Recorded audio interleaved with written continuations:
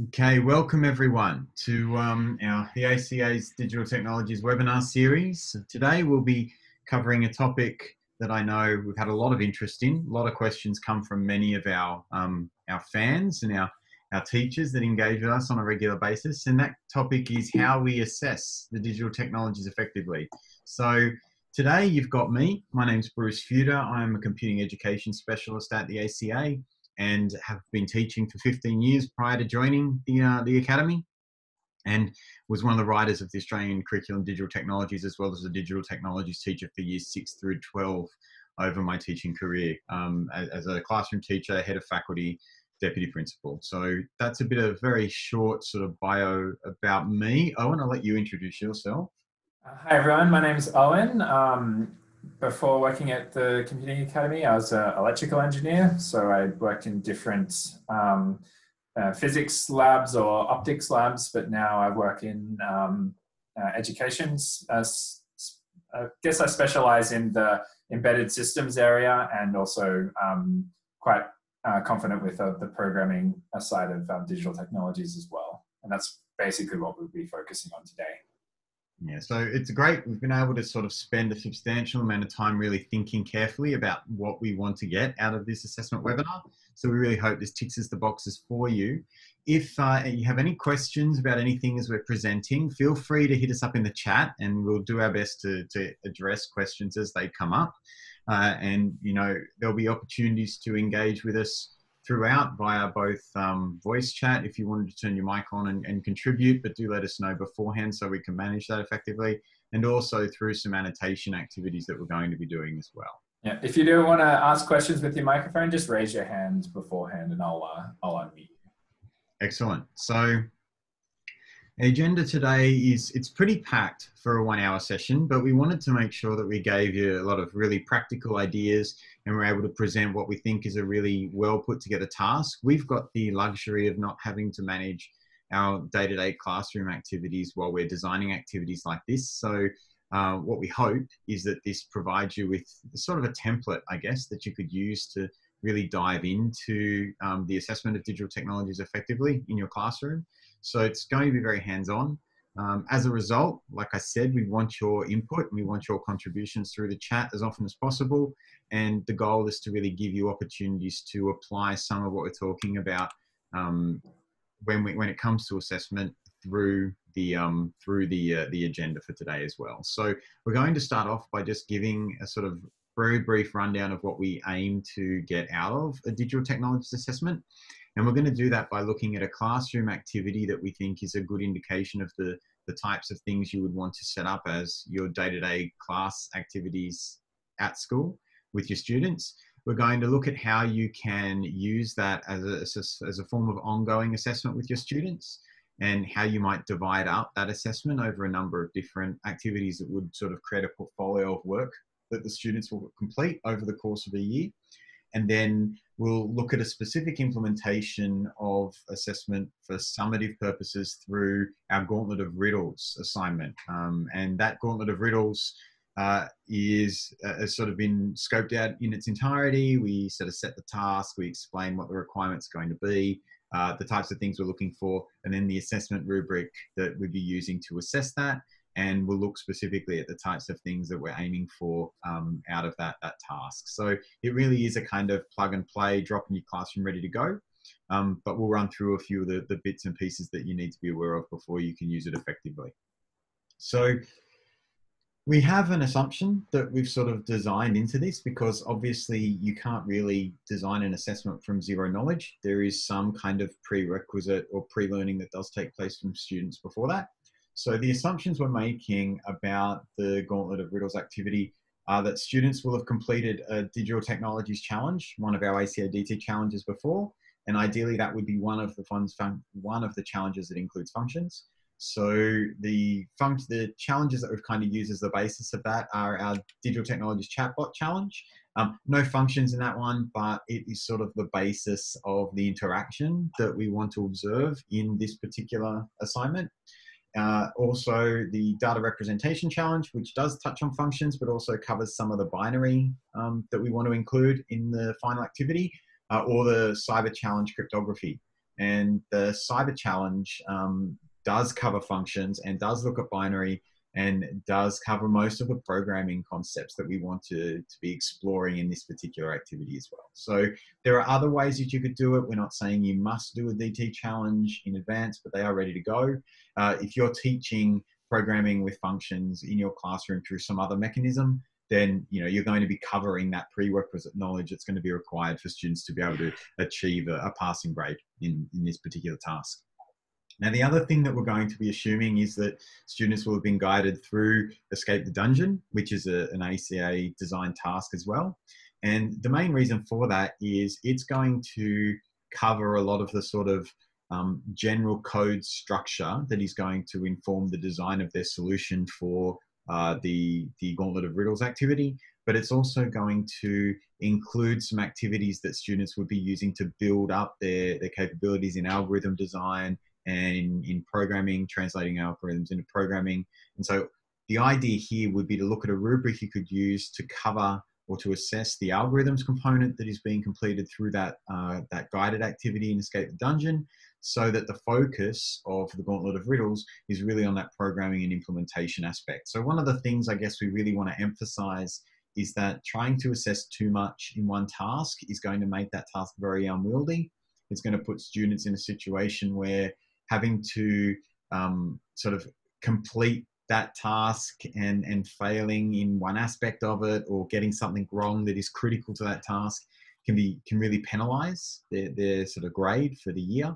So one of the things that we really want to emphasize here is basically spread your assessment out, look for many opportunities to assess these things, and you can actually consider how the same ideas or concepts inside a rubric can be applied to different tasks with some minor adjustments. So the rubrics we've designed here, we're going to give you an example of a sort of general rubric, which is used for the Escape the Dungeon activity, and then a task-specific rubric, which is built for. I've seen a couple of questions in the chat about the year levels we're focusing on. This task is written specifically for year 7 and 8, but as Owen has said in the chat, we could definitely adapt this quite easily for a year 9, 10 level activity as well. So, starting with Escape the Dungeon, which is our accessible guided classroom activity, what I'm going to do is I'm just going to dive into the task itself, and we're going to have a look at what this task entails. So 150% zoom should give you a nice, good look at this. Essentially, where we're coming from with this is we want students to write some Python code that explores the flow that would be typical of a player moving through a dungeon in an interactive text-based game. So if you played early games such as Zork, but there are a whole number of other multi-user dungeons that exist online that many people sort of interacted with for many, many years. Early games on platforms like the Apple II, and the Amiga and things like that did have a lot of these elements in it, often with some kind of graphics as well, but we're just focusing on those text interactions to keep it relatively simple. All the interaction, therefore, is through keyboard commands. And so what students will be doing is building a game up that uses the control structures that they'll have developed their knowledge in through the DT challenges, like if statements and loops and things like that, to build a dungeon escape game. So yeah, these sort of RPG type text games, which I see Anthony's mentioned in the chat, are fairly common for sort of introductory programming type activities. They're generally pretty engaging because you can sort of skin them with any topic that students might be excited about, but there's enough going on in terms of complexity for students to be able to demonstrate quite a lot of programming capability in terms of both tracking program state as well as understanding how movement or flow through a program is going to be reflected, not just in the code, but in the input and output that a player observes when playing the game. So do you want to talk a little bit about how we build up the dungeon, Owen?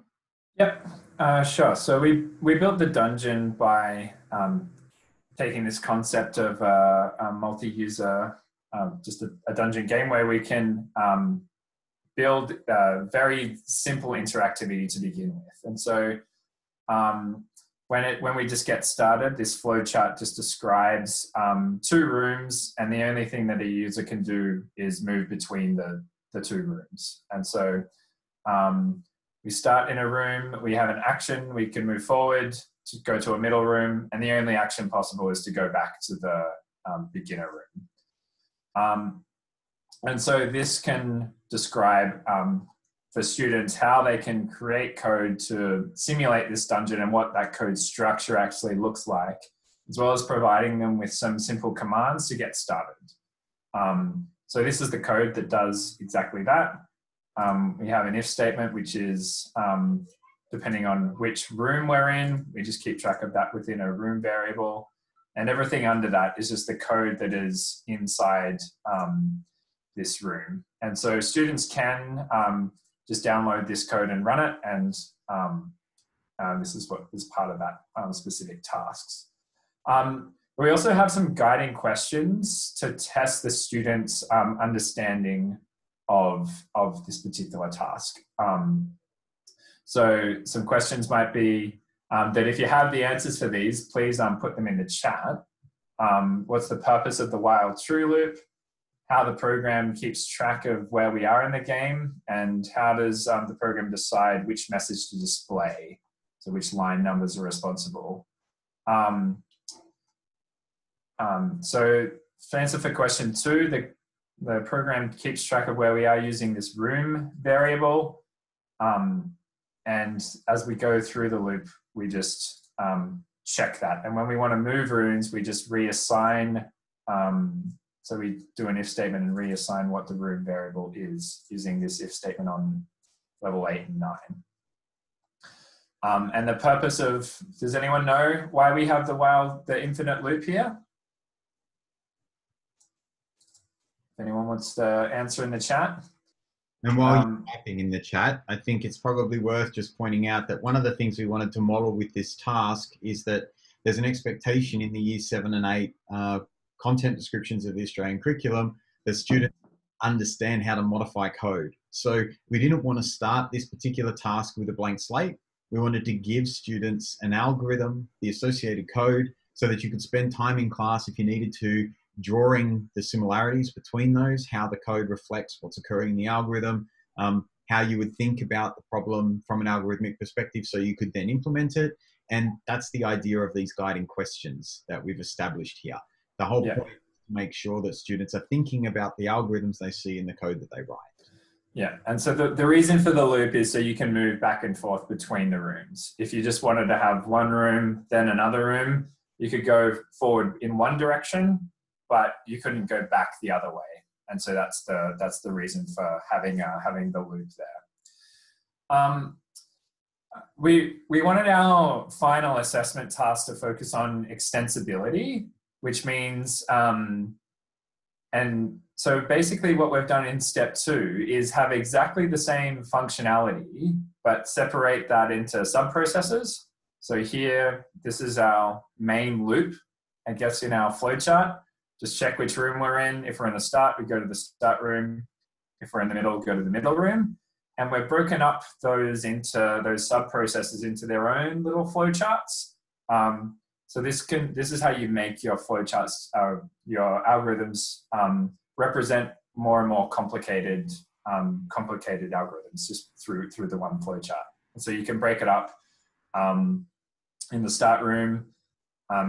It has exactly the same functionality, but we just broke it up into functions.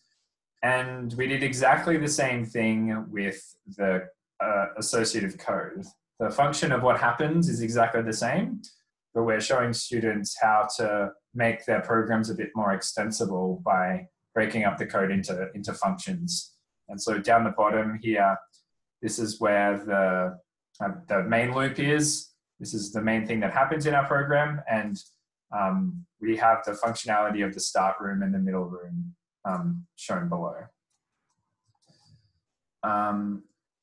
Okay, so Bruce, what do we want to talk about next? Well, the questions here are really emphasizing to students in this particular case some of the specifics of Python. So the way that you would sort of frame a question like this might be dependent on your programming language, but in Python, because we need to make sure that our functions are defined before they are called, the whole point of the question 4 is to get students to actually start manipulating the code that's been provided. So if students were to pick up this code in their version that is actually executable, and it can't be executed here in the document, but we can actually just talk about what's going on here.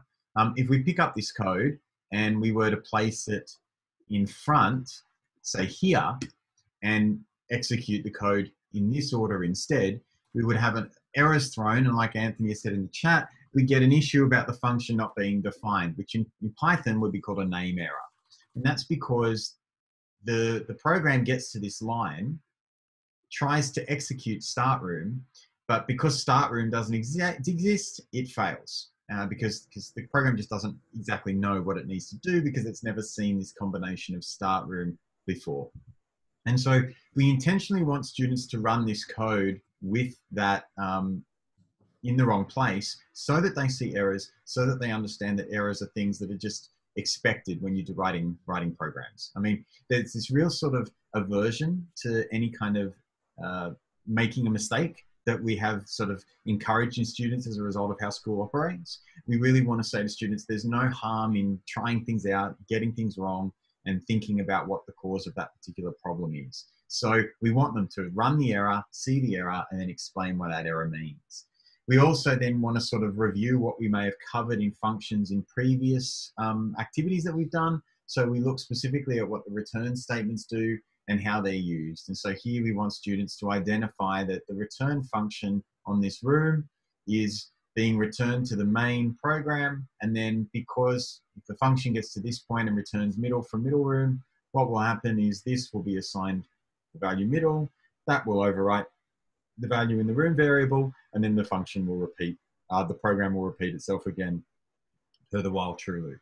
So you can see that what we're trying to do through this series of activities is to actually familiarize students with the code in a sort of deep way. We don't want them sort of just copying and pasting or doing a series of small activities that don't have them engaging with the same code base in a meaningful way. We want them exploring different ways that you can solve these problems, and we want to build up, as Owen said, this extensible version of the code. So step 3 then starts to increase the functionality.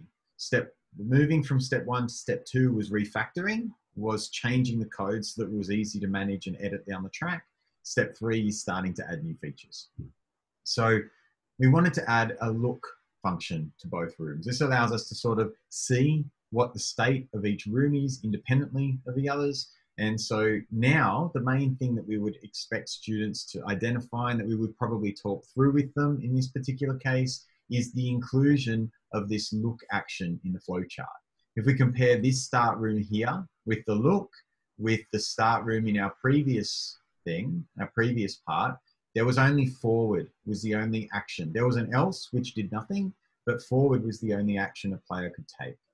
Now they've got a forward action, they've got a look action, and if they look, the result is different. We need to display some kind of message to the player saying, you know, it is a dusty room.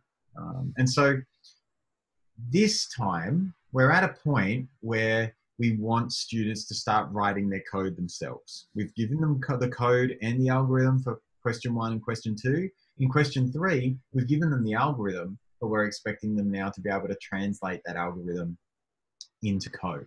So we refactor the code slightly, this time adding this new state dictionary to manage the state, and giving them code that has essentially been updated to just make use of this dictionary rather than use the functions that we used before. But in all other respects, it's exactly the same as the previous code. And so what we've said to students now is this code works, it runs, you can move between the 2 rooms just like we could before, but the feature that's currently missing in this code is the ability to look in the room. And so the questions here are simply to update your program so that it behaves like the flowchart. And one of the things that we've done for you in this particular task is we've provided all of the answers below. So we can see here the answer to this particular question with our if statement that checks for looking as well as setting an action. So you've got both things now present in the start room. We also update the middle room to also include a look. But if you look and there's the locked door as well and you need it to be preventing the user from exiting out the door, then you want some kind of feedback that is provided to the user when they attempt to exit as well. So the additional actions that we have to add to the middle room are both move forward to attempt to exit the door, move backward to go back to the start, and to look to spot a key on the floor. So remember, this is still guided. If you're doing this in your classroom and you're working with students that haven't got a whole lot of experience, there is nothing wrong whilst working through this task to assist students and provide them with the support they need to get over the line, because this is all still preparatory work for the summative task, which we're going to look at in the next part of the webinar. So in step 4, the final step, we want to get them picking up the key so they can open the door and they can exit the dungeon. So really basic functionality, but this time we're not even providing the flow chart. Instead, we're specifying exactly what the requirements are. And the first thing students need to do is design the flow chart, test their flow chart, and then write the code to implement the new algorithm so that they've got a complete working program at the end. Now, this is where I'm going to stop briefly in terms of explaining the task, and we're going to look at some of the assessment principles that we've incorporated because, like I was saying before, there is scope in this task to assess or to look at how you can start assessing students' understanding of algorithms before we even dive into our final programming task. So we've got this rubric that we've put together, also available, and we'll send you the links to all of this at the end of the webinar. But this particular rubric is assessing algorithms according to the Year 7 and 8 expectations in the Australian curriculum.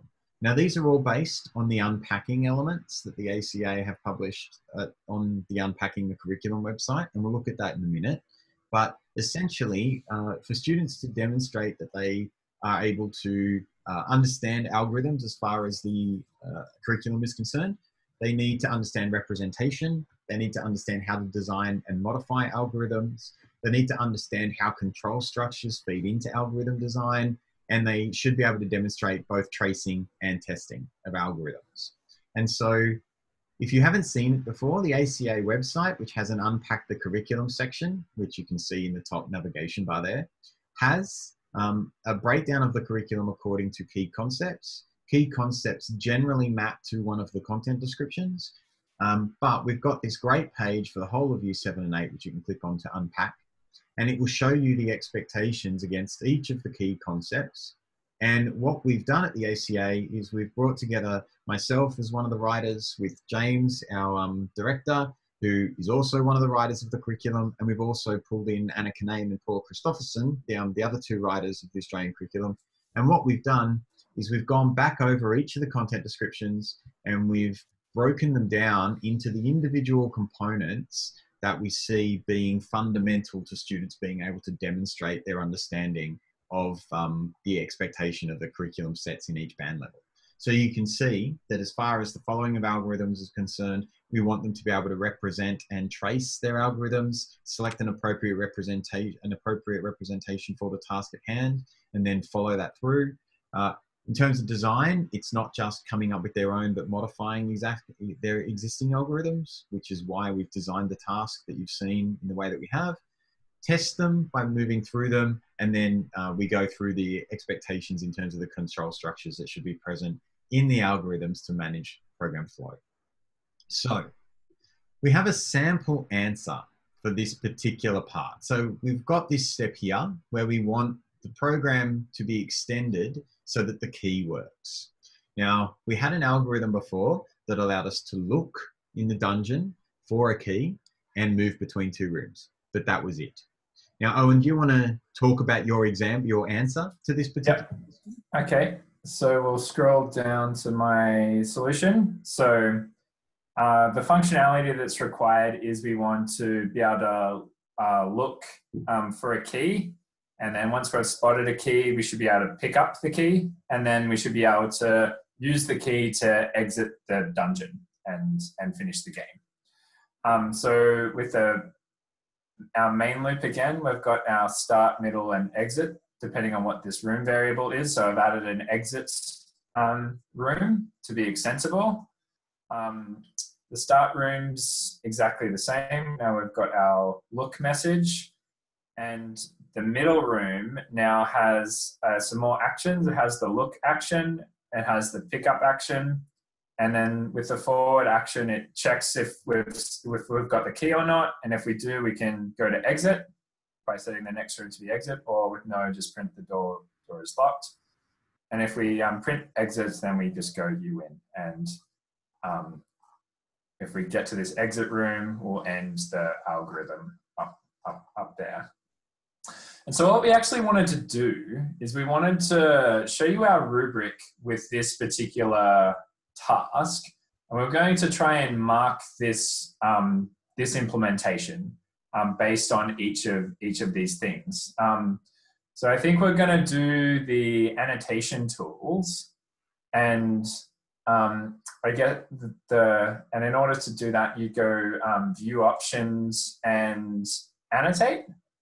And I think we want you to give a stamp which band this algorithm should fit into. And so we'll just do that as an activity. So it pretty much does all of the functionality, but we just want to give it a mark to see what you all think of what this example should be based on this rubric. So if you want to click on the Zoom window, view options, and then annotate, then click select the stamp and select a tick or whatever you like, and then you can stamp on Bruce's view options and annotate. You can see there. Has anyone got a stamp yet? So yeah, okay, we're seeing some stamps on the screen. Okay, good. You just want to stamp anywhere randomly at this stage. Just show us what your stamp working. Yeah. There's more than two of us here, so we want to see a few more stamps than just. And I know one of them is mine. There we go. There we go. Okay, excellent. I'll clear them all now. Great.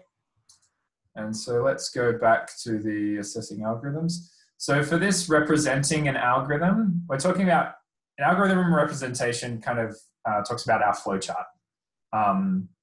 So an appropriate representation could be the flowchart. There might be other types of representations that we can use, like pseudocode. So this is why the language is quite broad. Execute, and so we'll mark this one. So put a stamp on our algorithm, if you can see that mostly on the left there, to see what that looks like. We could have given everyone the download thing for this, Bruce, but that's okay. Does anyone have any guesses? For this represent algorithms, you're going to give it an A, B, C, D, or an E? Any ideas? Just put your stamp in the relevant box in the. Is that you clicking E at Owen? Yeah. Yes. So we're just looking at the represent algorithms line at the moment, but if you want to start putting stamps on the other rows as well, if you want, you can. So we've got a couple of these, and here we really do want you to give it a go. Jason says that you haven't been able to find the stamp. If you go up to the top of your Zoom window, you should have an option up there to add annotations. So annotations, once you've got annotations, there's mouse, text, draw, and stamp. Yeah, and you can choose any of those stamps. It doesn't matter which one you want. So I'm seeing, so Owen, looks like you're doing okay. I've got some B's and some C's. Yeah. Well, we've got a question mark stamp down the bottom there, but that's a new stamp, so that's okay. That person can put questions on the line, or they can be unsure. Okay, so can anyone answer why the view options are grayed out? All right, sorry about that, Ellie. Into that while you talk. Does anyone want to answer why they gave it a B in the represent algorithms and not the A? Why am I only worth a B, in other words? Any ideas? So while people are typing in the chat, I'll talk a little bit about some of the parts of that rubric. So The first thing about whether or not the representation is appropriate here, because we're looking at how we move through a dungeon, and therefore we're moving between different sort of steps and processes and states in a program, a flowchart is an appropriate representation. I mean, a pseudocode would also be appropriate, but if you compare it, if you consider something like a decision tree, then that would be an inappropriate representation here. So in this particular case, it's pretty clear that it's an appropriate representation.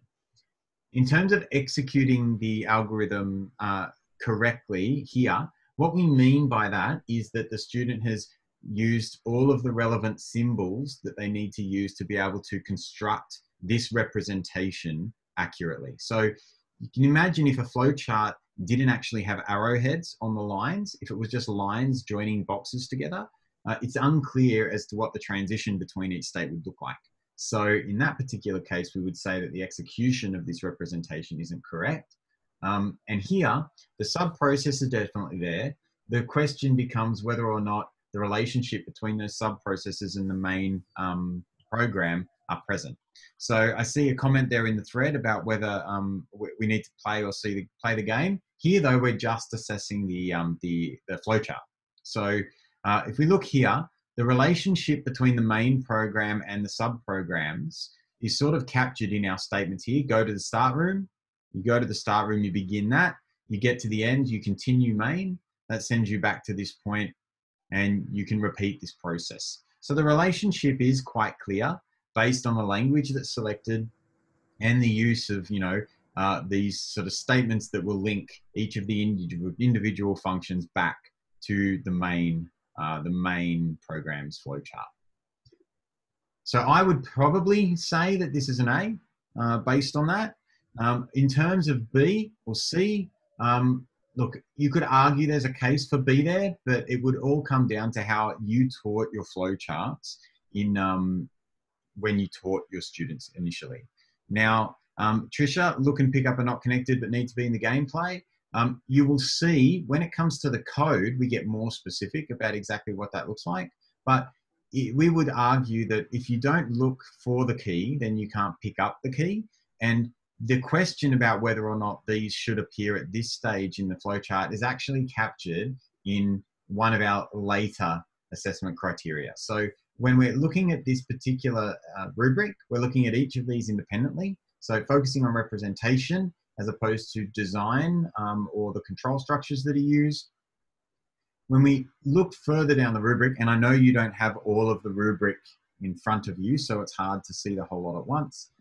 What we've tried to do for the purposes of clarity is make sure that nothing gets assessed twice.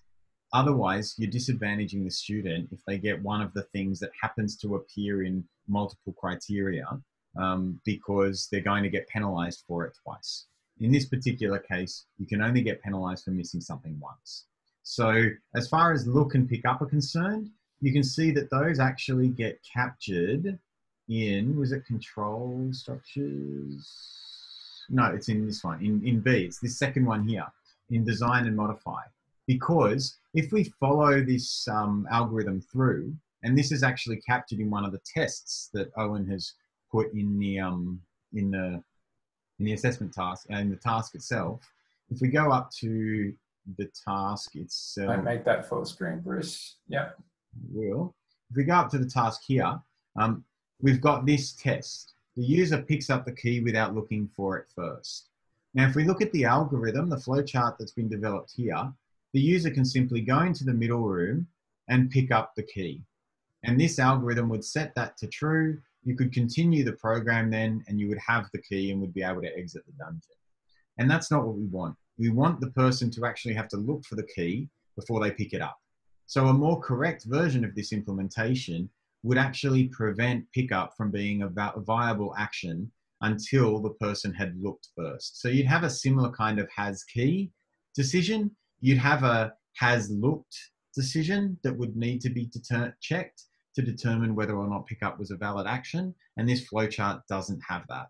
So on that basis, you could definitely start to look for penalizing marks because there are steps that are not necessary, that there are necessary steps in the correct implementation that are missing. you'll also see that that's captured in tracing, where we actually find that the expected output diverges from what is intended with that result. So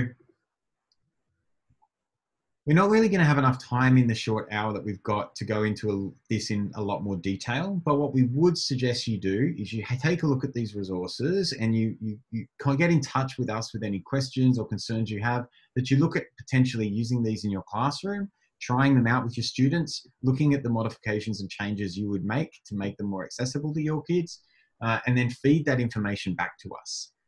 Owen and I are still tweaking the rubric. There's some more work that we need to do on it between now and sort of a finished published version, but we are absolutely committed to having the published version ready to go for next term. So what you're seeing is a sort of a late stage beta preview, and you can grab it as is now if you want to experiment or work with it on your own, which we'll show you links later in this webinar, but we will be releasing a final version ready for term 3. Yeah. So Bruce, if you want to go back to the slide deck. Yeah. So what we've talked about so far is the pre-work, and this is how you can assess assessment in your tasks. And what the students would do would be go through that activity, design their own flowchart for the final version and put it in their workbook, and then you could apply the rubric that we've created to assess each student's algorithms as part of digital technologies. And then after you've done algorithms, you also want to assess their programming ability.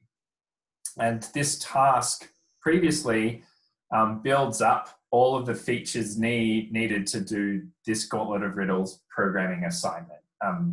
And so, all right. So you can actually download all of these documents here by going to this URL if you want to get all of these documents. It's a OneDrive live folder, which does have the code there that you can run yourself, and it does have a code breakdown of all the different versions inside that short link. And I'll leave that up there for a minute if you want to go and get those now. But the Gauntlet of Riddles task is a similar type of game to the Escape the Dungeon, except it extends upon that in several ways. Now we have made sure that link is a OneDrive link, so teachers in Queensland will be able to access that without any difficulty whatsoever, we hope. If that's not the case, please let us know and we'll make that sorted out.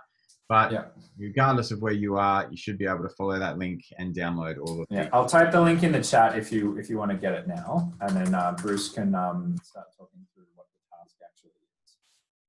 So the Gauntlet of Riddles task is our summative task. This is what we'd expect students to be able to produce if they have done all of the necessary programming required for Year 7 and 8. So we provide some context by talking about how chatbots work, how they essentially respond to user interaction and track exactly what it is that the state of that particular interaction or conversation. And we talk a little bit about how puzzle games will generally rely on this kind of sort of back and forth between a user and a computer to be able to solve problems. So what we've decided to do here is design a task that every student should be able to achieve some degree of success with. And to do that, we've actually made sure that the specification that we use is going to demonstrate all of what we need to be able to demonstrate. So we're going to show you a working version of this gauntlet, which I'm going to open up on a separate window while we do. As I do, Owen will give you a bit of a run through about the base game and how that works if I open the code. Cool. We've specified the levels, and basically we're asking the students to program their own chatbot, and we've provided a specification for what each of those levels look like. So we're not assessing creativity, and we're showing an example of what an example could look like, so they don't have to come up with their own. But what we are assessing is their ability to produce that output and test it appropriately. So we've designed a game that has a series of levels. I think there's 7 levels plus an introduction. And we show an example output of what that looks like as part of the assessment task. And the code that you can run to do this task is in that link that's in the chat. And Bruce is going to pull that up soon. But each of the, yeah. All right. And in the code, you can see in Bruce's window, we have an A example of what we would expect a really strong student to be able to produce after doing all of the prerequisite material. And we also have a C example that does all of the base functionality correctly, but doesn't include any of the extension stuff. So we've got examples at different levels that you can see if you wanted to run this task. So Bruce is going to run it, and you can see the output below. So we can type Bruce's name, and the first riddle, which is provided to the students, is be silent to continue. He types in something, tells him to shut up, and then once he hits nothing and he's silent, then he can pass. And so it's very much like the Monty Python kind of answer the 3 questions to get through kind of activity. So, and the Guardian speak my name to pass, and then it provides an additional hint. And then if Bruce types my name and passes the riddle, then he's successful and continues to the next level. And so we've specified what each of the levels need to be, and provided examples in the solution. So this is what an example solution would look like. And so the next level is getting output based on getting information based on the previous questions, testing case. So if we have if we're shouting the answer, we have to type it in all caps. And as we go through, we make the levels slightly more complicated and assess different types of programming elements that we expect students to be able to complete. So one does if they can handle case correctly, another if it takes in information from previously, so it uses the user's name, so it must pass the variable in so that it can check against that correctly. So for example, if Bruce gets up to level 4 in the game, 23, and he shouts the answer, and then knock knock, who's there? You. He has to type whatever name he used previously in order to pass, and he typed in Bruce. And so when he types in Bruce, he can pass again. And so we make the levels more and more complicated as we build up the game. And so in the level 5, we have to say something 3 times in a row. And have different programming constructs here that that the students demonstrate in order to pass through all of the levels. I guess one of the things we want to really emphasize here is that setting a task that basically says to students, write an if statement with 3 options, is not really providing them with any sort of kind of context in which to understand why that is a useful thing for them to be able to do. So the goal here was to make sure that the way that the requirements of each question, or each level in this particular case, are specified, force them to implement increasingly complicated control structures and aspects of their program.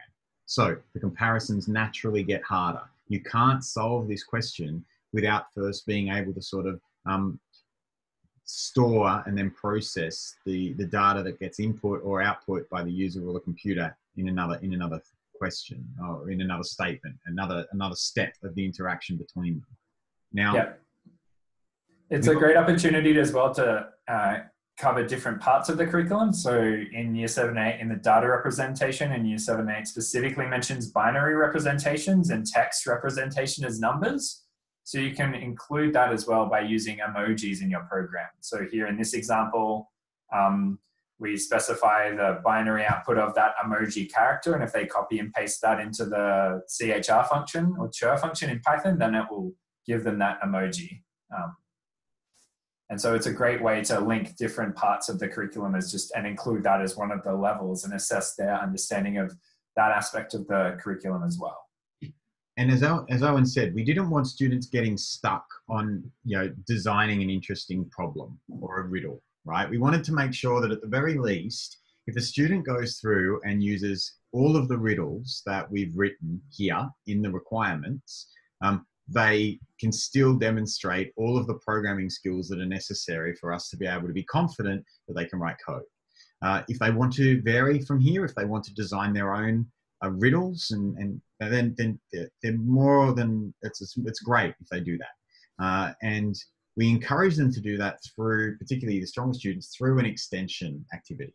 So we'll talk a little bit about the DLC in a minute, but one of the other things that we really want to emphasize for students is the importance of testing code. So we want them to know that testing is an important part of the process, that we are very much interested in seeing exactly how their code runs, not just in terms of the final product, but for them to demonstrate the progress that they've made as they move from the beginning right through to the end in their final completion. And so we want them to actually show us the input and output they have when they do their testing. So what we'd be expecting here is quite literally for them to have run the game and played it just like I have. And when they get to the end of this question, they would simply copy that, paste it into a document. So if this was a new document, for example, they could simply paste it in, and they would simply say, test 1, level 1, or something like that. And then they would introduce all of the tests that they've done over the series of their program and their development, and they can give us a very clear indication then of the tests they run. You can get a sense of how extensive they were. You can get a sense of when mistakes were made and how they corrected them.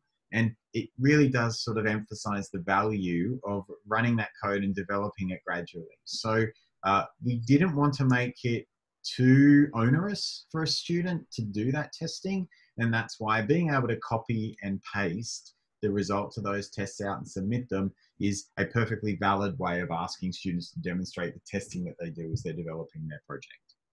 Yeah. So we also have extension tasks these can get quite hard, and we want them to be quite hard because we don't actually think that all students should be able to get an A. We want to give them some opportunities to show that they've exceeded the band level expectations of the curriculum, and can give them opportunities to show them that they understand, show their understanding. And so we add a scoring element into the extra game. And so you can keep track of the score, +1 for a correct answer, -1 for an incorrect answer. Incorrect answer is an example of scoring and showing the percentages of where they're up to. And additionally, we have additional commands that they can implement at any time in the game as well. So if they wanted to use the dictionary like we did in the previous task to also implement the commands, then that should be possible. But it's not trivial for students to do that. And so it is a good opportunity for their stronger students to show their extension, show what they can do.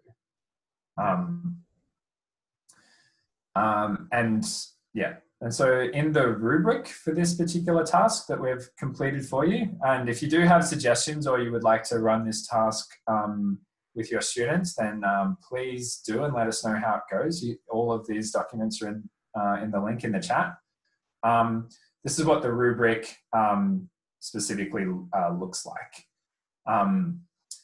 And there's a few ways that you can do this task. So we've got the rubric here as a document, and we also have loaded this assessment task into a module inside Grok Learning. And Grok have a new feature that is going to be released soon that includes including assessment rubrics inside the programming platform. So here I've created the base game that you can see exactly the same rubric as before. It's essentially the copy paste of the assessment task. It has the extension and also has the Gauntlet of Riddles, where students can write their code in here. They can add additional files if they wanted to make their program split across multiple files, and then they can mark and submit their assignments inside Grok. And inside the assessment tab, it will be available for teachers soon. And when it is, we're going to release this course publicly. You can mark students against the assessment and assign them a mark inside, apply the rubric here. The advantage of doing it within Grok is that you could get students to submit their solutions here and then access all of the student solutions within the teacher dashboard if you're using Grok already. The one disadvantage that does exist currently is that you could not get students to also submit their test cases as a separate document. You need them to get to them to submit that separately. But for next term, we will release this as an assessment course that you can use this task inside the coding platform. Now, the intention, of course, will be to make sure that answers are available to teachers inside the teaching notes. So you can see that we've already done that as well, including a C example, and we'll also have downloads to the A example so that you've got those built in. Yeah, you already have those already if you've gone to that link in the chat as well. Yeah. Students will also be able to use the assessment tab to self-assess, to basically indicate where they think their assignment sits against each of the criteria, which is a really valuable step in the assessment process, because it forces them to reflect on their learning that takes place over the course of completing the task. And so, all of these features are things that we're working very closely with the Grok team to actually bring to schools and to teachers as part of the DT Challenges project. So you'll be able to sort of simply dive in, and it does save you from having to go through the process of setting up their own, setting up a Python environment on student computers, whether that's in your lab or on their own computers, if that's a restriction that you have, because they can literally write the code that would just copy and paste straight out into their own environment as well. So we see this as a nice value add for teachers that are already using the platform.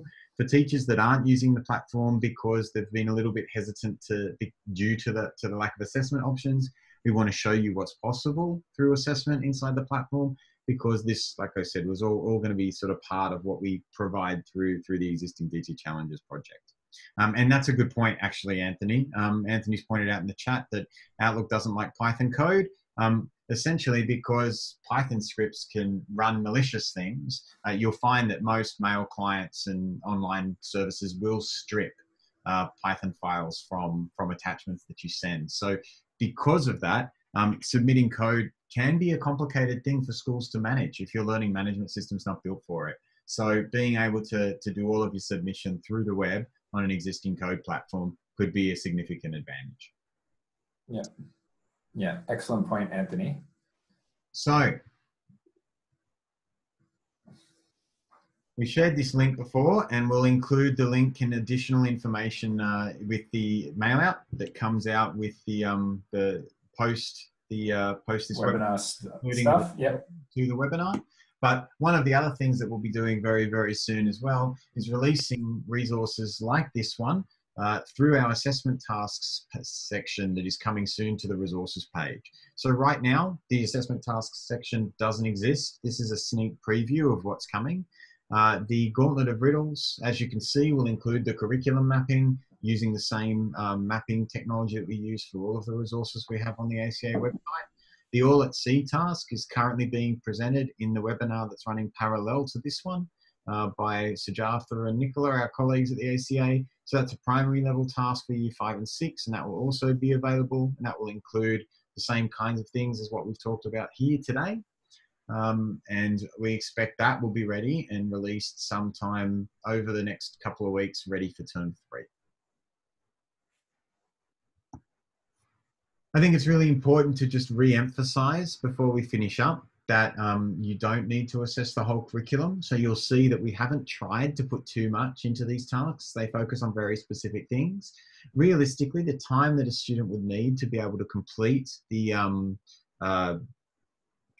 Gauntlet of Riddles task, if they've done the programming before, would actually give them, you probably would only need a couple of weeks to like maybe 3 to 4 hours of class time plus a little bit of extension, a little bit of extra home time to construct that assignment.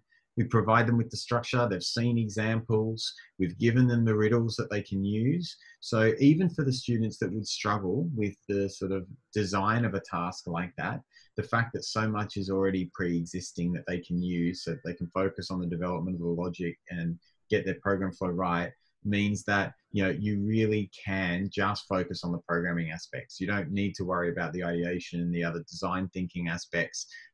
If they do it, that's great. You can incorporate it into your extension criteria and into sort of your differentiation factors for students at the top of the group.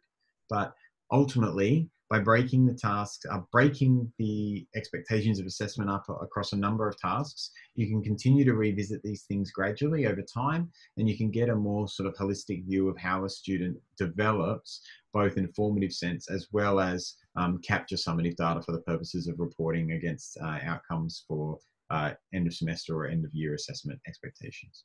Yeah, and it's important to note that the weightings in the rubric have been quite carefully designed to give the opportunities for struggling students still enough marks that they don't feel completely discouraged.